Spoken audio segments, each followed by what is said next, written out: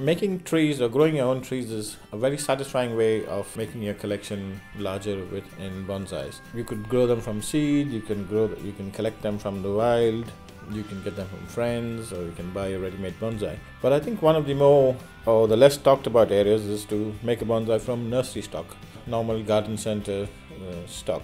Selecting trees in a nursery, well, you start off with some idea of what you want, whether you want a deciduous or whether you're after some evergreen trees. But having decided on that, you go to the relevant sections and try and look for trees that have interests in the trunk or in the foliage, or the shape of the tree itself is attractive. Once you've identified the tree, then the next step is to try and work with it.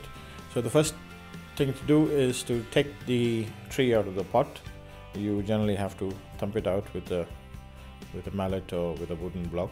Hit the sides of the pot and it may dislodge. Once that's done, use a turntable and then work with a metal chopstick or a wooden chopstick to start clearing away soil from the top of the tree to see what kind of nebari you have, and then you can work down towards where the nebari is exposed. Once you've found the nebari, you go look for the front of the tree, and the front usually shows off the best movement in the tree. That should give you an idea as to which way the tree is leaning or which way the tree has a lot of character. You then start looking for the structure within the tree, so you clear away excess foliage, you clear away excess branches, and when you've done that, you could then try and style it by wiring it or shortening some of the branches.